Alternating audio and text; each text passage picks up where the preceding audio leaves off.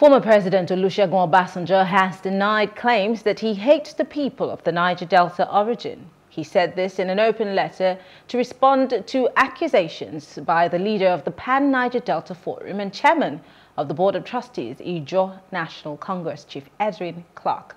Now, Clark had previously slammed Obasanjo over what he called a disappointing display of hatred of the people of the oil-producing states in Nigeria. Well, joining us to break that down and discuss it is public affairs analyst Maduka, Niger Delta rights activist Ann-kio Briggs, and legal practitioner Tamuno Williams. Thank you very much, gentlemen and lady. Happy holidays. Yes, thank you very much for having me. Happy holidays. All right. So let's go into the conversation. Let's just dive right in. This has become a war of words of sorts between the elder statesman and, of course, former President Olusegun Obasanjo. I'd like to quickly pick one of the most interesting things that he pointed at, to. He said that the former president talks tough and insists on resources found in any state being something that is, that belongs to the entire country, but then he keeps mum over the issue of gold in Zamfara state. So, Ms. Ann-kio Briggs, I'd like for you to start with that, because I know that this is a sore point for the people of the Niger Delta.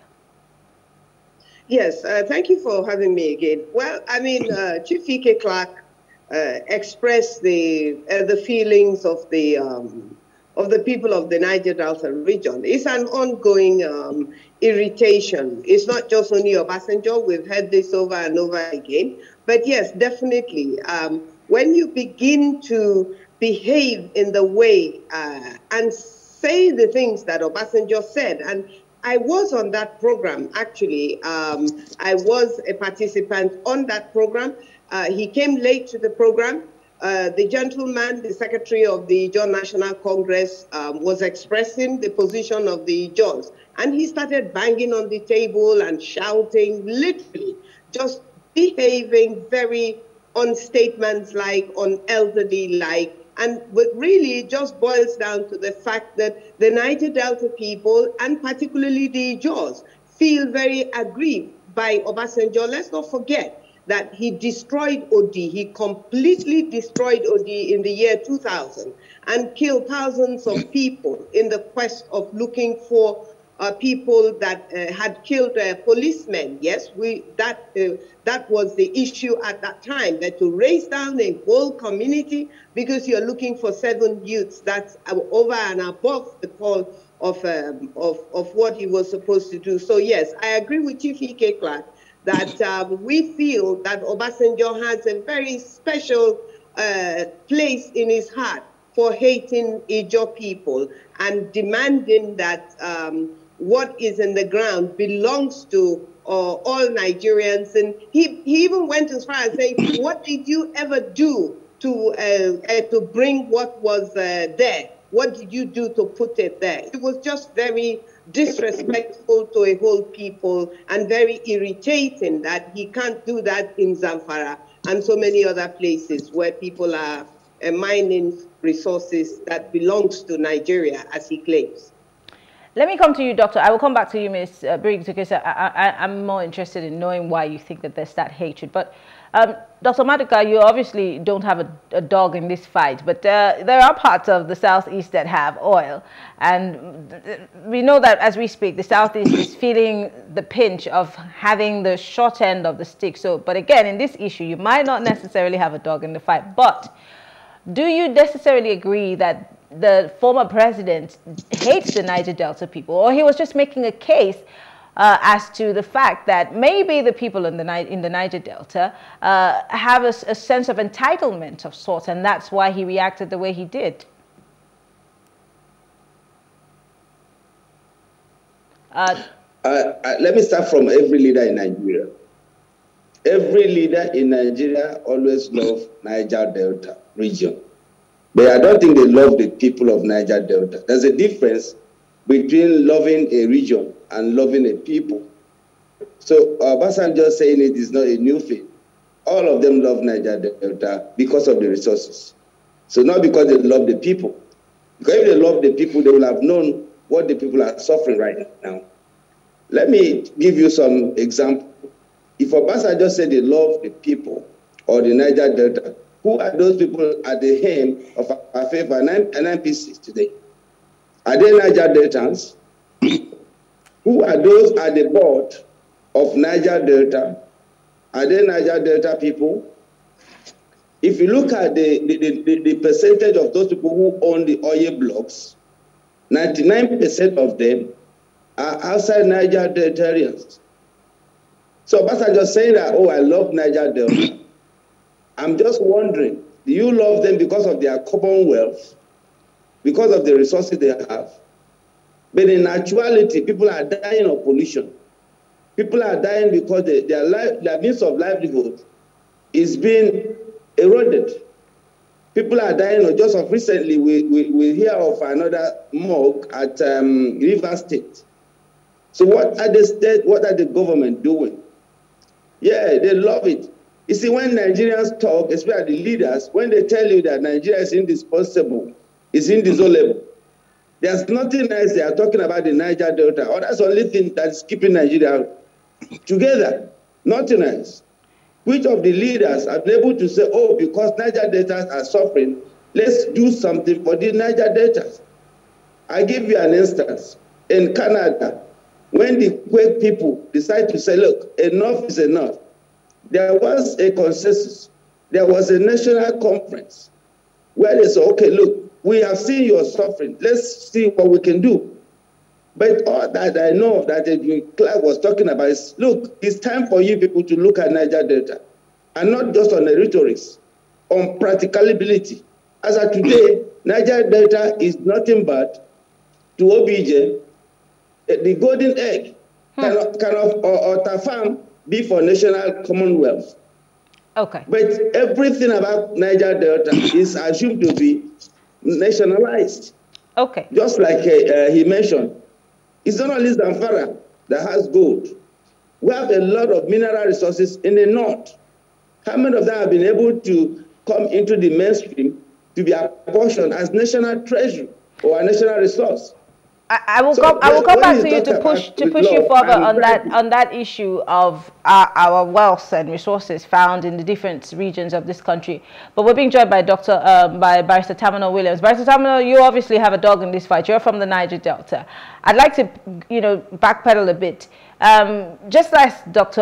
Maduka has said, nothing really, in his words, have been done for the Niger Delta. And he's saying that Chief Clark is asking that the government pay attention to the people in the Niger Delta. I want to go back to the fight for the people of the Ogoni Kingdom by Ken Saro-Wiwa. We know how he passed. We also know that this administration, I'm talking about the Buhari administration, promised that they were going to make the issue of the cleaning up of the Ogoni axis because of the oil spill by Shell. They were going to make it front and center. As we speak, I do not know what the situation of things are. Do you necessarily think that maybe our leaders are only paying lip service to the Niger Delta for what it can get from it? And again, what about the people of the Niger Delta? Are they doing enough to get the attention of the government, or to, and I'm not talking about violence here, I'm talking about peaceful ways of getting the government to keep their words and their promises to the Niger Delta? My take on the matter may be slightly different from the two earlier speakers. Look, Nigeria is not the only country in the world, okay? And before Nigeria became a country, we have other people who have been emulated. The gentleman talked about Canada. Look at America. Look at Singapore. Look at Germany. Look at Russia. You see, Nigeria is one of the funniest places where people come and express views that they don't even believe in. Now, let me take the first point. For Obasanjo, former military ruler, first of former second in command to Murtala, then head of state, then he became president. He chose a successor in Yar'Adua. After Yar'Adua, he chose Jonathan. After Jonathan, he supported Buhari. Obasanjo has literally chosen almost all the leaders who had led Nigeria. Now, the common denominator is that, from my perspective, from what I've read of him, he does not have any clear empirical developmental vision that is organic and genuine. Now, let me break it down. For any country to develop, it's not their resources. A country development is underpinned by the capacity of the citizens. Okay? Even if you bring $10 trillion into Niger Delta, the place will not develop. It's not about Obasanjo. The Niger Delta people have a picture of development which tend to look as if it's resources, it's money. It's not money. If it's money, NDC will have developed Niger Delta. Okay? You have a Niger Delta Basin Authority. It will have taken it off. The problem of Niger Delta is not about money. It's not about resources. It's about the people's organic philosophy. Look, I have been a local government chairman. You can go and ask in Okrika for 3 years. Of the 3 years, I was suspended for about 4 months. But as I speak now, you can take a media tour of what I did, community by community, village by village, word by word. As I speak, I live in my quiet house without a policeman. Look, Obasanjo hates Niger Delta. It's not a news, and it's of no consequence. Now, coming to our elder statesman, Clark. Look, Elder Clark had his own penalty shot. Let me take you back to the UEFA Champions League, where Terry took the penalty. He had been a minister. He had been a father. The question would be, all these years, what people has he groomed? What philosophy has he entrenched? So that when it's no longer there, do we have that unity of purpose, that vision, that philosophy? I think we don't have it. I'm coming to that point. Now, generally speaking, Japan does not have really issue of natural resources. Are you aware? Even the water they drink is imported after Hiroshima and Nagasaki. But Japan is developing. So our problem is not Obasanjo does not like us. He may not like us. We don't need him to like us. Okay. We need to like ourselves. Sorry, we need to like ourselves as Niger Deltans. Then entrench a philosophy of development. Look, enough resources have been given to us over the years. But I can tell you, we have nothing to show. You have the amnesty program. So much money was sunk in the amnesty program. The program was not designed to bring our boys to become entrepreneurs. People went in there and developed themselves. Today, the boys are still back with skills that are not applicable. Interesting. Interesting that you went there, Barrister Williams, but just hold on. I'm tossing back to Ann-kio Briggs. This is something that you worked directly with, the amnesty program. I want to put it straight to you because it's a position that he's taking. He's saying that the people of the Niger Delta, if I'm quoting him rightly, might be the problem and not necessarily the leaders. What's your take?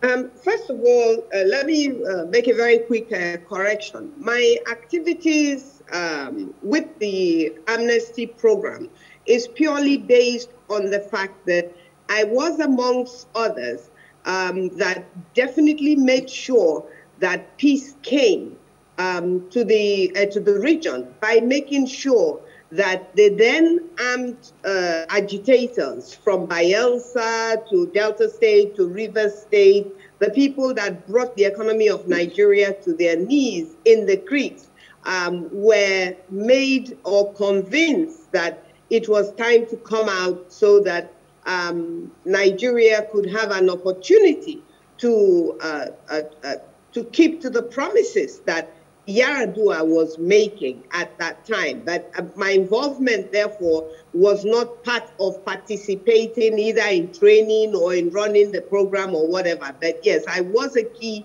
participant in making sure that our people came out of the creeks. Having said that, look. So have they come out of the creeks? That's the question. Because he's saying that nothing has really changed. Well, of course they came out. Of course they came out of the. Of course they came out of the creeks. Somebody like my brother, who is now King Ateke Tom, He was in the creeks, deep inside the creeks, but today he's in Okochiri. He's a king. He's sitting on the throne. So of course people came out of the creeks. But the point is that there is no doubt that people in politics have failed Nigerians across Nigeria. But I will restrict myself to the Niger Delta region. The politicians in the Niger Delta are no different from politicians in any other place in Nigeria. We have wrong people doing wrong things in the name of politics in Nigeria. It's not specifically restricted to the Niger Delta region. Now, when we talk about the NDDC was as a direct result of agitation that I also was part of, that Obasanjo created the Niger Delta Development Commission for the 9 oil-bearing states at that time.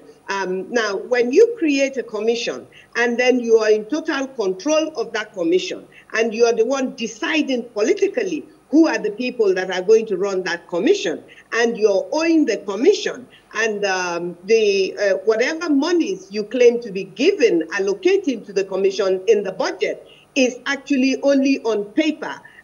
That you have already broken the legs of that commission. They are the people controlling the commission. The commission is controlled from Abuja. The commission is controlled politically. Well, I'm not a politician. I'm not going to go into politics. Yeah, can I quickly just come in there? Talking about owning the commission. What's Professor Ponde? He's from the Niger Delta. Definitely. Oh, definitely. He's from the Niger Delta. Can we be blaming Abuja and the center for Professor Ponde's issue? Everybody that has been appointed have been appointed from the Niger Delta, or at least from the oil-producing states, from people like Onyemugochukwu all the way down. But the reality is, who is appointing them? And on what purpose are they appointing them? You cannot appoint people that have failed in government elections, that have failed in senatorial elections. You now compensate them in the name of NDDC and come back and blame the Niger Delta people for not holding the people accountable. Holding who accountable? Who held Obasanjo accountable? Obasanjo was owing. Obasanjo refused to pay the total money due at the time it was due to the NDDC. Okay. People should find out how much money is owed the NDDC. Okay. Today, look at what is happening. We are in a government today that has handled the NDDC worse than any other government has handled the NDDC. Look, the failure of development of the Niger Delta region is a strategic failure, is a planned failure. The issue of developing the Niger Delta region cannot be done from Abuja. It can only be done by the people of the Niger Delta, from the Niger Delta. And we can only do that with our resources, not by resources that people take from us and pretend to give. You can't take what is mine and give it back to me. And because of time, I want to quickly... Given to us. Given to us for what? It's my money. How are you giving it to me? Okay. All right. Because of time, I want to make sure I get everybody's input. Back to you, Doctor. She's made an interesting point. And we've delved into the NDDC issue that you brought up that I wanted to, push back on. But let's talk about the sincerity, because she's also touched on that you cannot develop the Niger Delta from Abuja. You cannot try to change certain things without using the people in those areas. But again, I go back to Professor Ponde and the likes of the former governor of Akwa Ibom and the former senator Godswill Akpabio. We've seen all of these people who are supposedly leaders in the Niger Delta, who would be the same governors who would be complaining at the center about how these issues are being dealt with. But when they get to those offices, we do not necessarily see them trying to develop the Niger Delta. Again, are Nigerians the root cause of their own problems, just as the legal practitioner had mentioned in the beginning? First of all, Nigerians are our own problem. We are our own problem. Like the lady said, the major problem we have in this country is structural. You can't just bring out a project without giving out the process and the procedure. You know, most of the time we wake up only to hear a project has been inaugurated in Nigeria without proper feasibility study. That's a problem we have. Nigeria needs to go back to the drawing board. For instance, we've been talking about accountability in Nigeria. How many of us can talk to Akpabio and say, look, so amount has been given to you, what have you been used, what have you been using that money for in Niger Delta? So the problem is that we have two-way problems. The problem from the leaders who don't care and who are using the deformed constitutional authority, or you can talk a deformed structure, to rape the people in anyhow they want. Then the other way is the people who are so docile to ask for accountability from their leaders. So at the end of it, we end up blaming one another. So the Nigerian system is all about blaming. We're not looking at the fundamental problem. The fundamental problem by NDDC is that somehow the people appointed there are not supposed to be even local government chairmen. The people that are appointed there are just political appointees. They don't care. They steal the people's money, and nobody can go and talk to them. But I'm sorry, you cannot say that a political appointee does not care. His job is to deliver on the functions or whatever he's called to do in that office. So I do not know if it's they do not care or it's just that the person who appoints them does not care for feedback. I'm telling you authoritatively, 90% of our political appointees are there for their own stomach infrastructure. Just like the chairman said, how many of them could be able to point out what they've done? I am here in the village here. I'm just looking at, I'm part of the NDDC. I'm looking at what have NDDC done for my state. And if you look at it, I've been able to check, I know how much I've gotten to Abia State as part of NDDC. And what have this money gone to? And nobody can challenge the authority because the police, the security agents are with them. So we are here in a system whereby the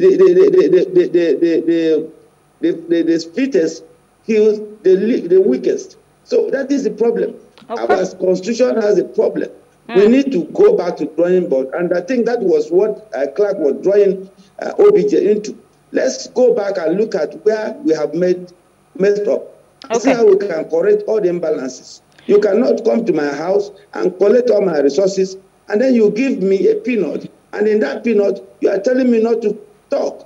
Okay. You slap me even with my resources, and you tell me not to talk. Nobody can do that. It's only a slave that can do that. We're not slaves. Okay. The NDDC, Niger Delta, and Nigerians, we should be treated equally as Nigerians. You cannot tell me that all the 20 appointees in the management authority of NPPs and NMPC are all Northerners. What are you talking about? That's a whole kettle of fish on its own. That's a discussion for another day. Niger Delta people that can hate NMPC. So these are the problem. Well, Doctor, that's a conversation for another day. But finally, because we're almost out of time, Mr. Tamuno Williams, let's look at the legal perspective here. One of the things that, of course, the elder statesman was also, pointing to is going back to restructuring, talking about regional governments and all of that. But the question I always ask is, are we just talking about it from a political perspective, or are we really, really sincere about going back to that? And if we do go back to it, how ready are we to deal with it? Because some people will say, well, we did it very well back in the day, but this is 2021. If we revert to that, how realistically can we accomplish it? Now, from the legal perspective, you see, law essentially is supposed to engineer, the kind of society the people want. Law does not on its own bring about development. It's the aspiration of the citizens, the people. Now, our constitution, the one we're working with now, of course, it evolved from 1979. From 1960 to 1963, there was an entrenched principle of derivation, where 50% of resources goes to the people who own it. Okay, and that time, of course, our elder statesmen later properly encapsulated that the West and the North were able to develop. Now, a lot has changed. A lot has changed. Today, our leaders, our followers, even our children, they have a different philosophy. They have a Buccaneer philosophy. They want something now, here, and immediately. It's a microwave era. So, what are you going to change? President Jonathan had a conference to discuss this. So my submission that law essentially cannot cure our problem. Okay. The current constitution, if well followed, can deliver. Today, governors have 13% derivation. Okay, are the governors accountable to the people?